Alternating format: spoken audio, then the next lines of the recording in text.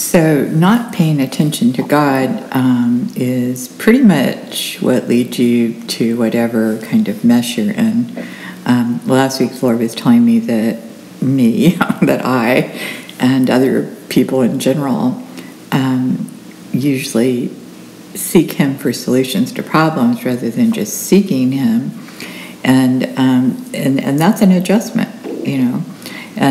but in the results of seeking Him is He will be leading you step by step into whatever He wants you to be going into,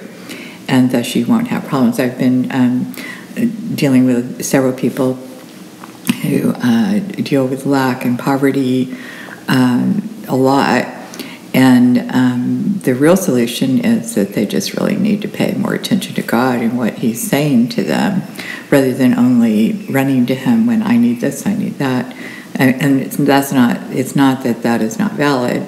but if you have a lifestyle of paying attention to God and what He's saying to your heart and what He's wanting you to do, there should be like a flow of finances. There should be a flow of life through you. So paying attention to God, and that means paying attention to your heart, to your spirit, however you want to word it, is priority number one.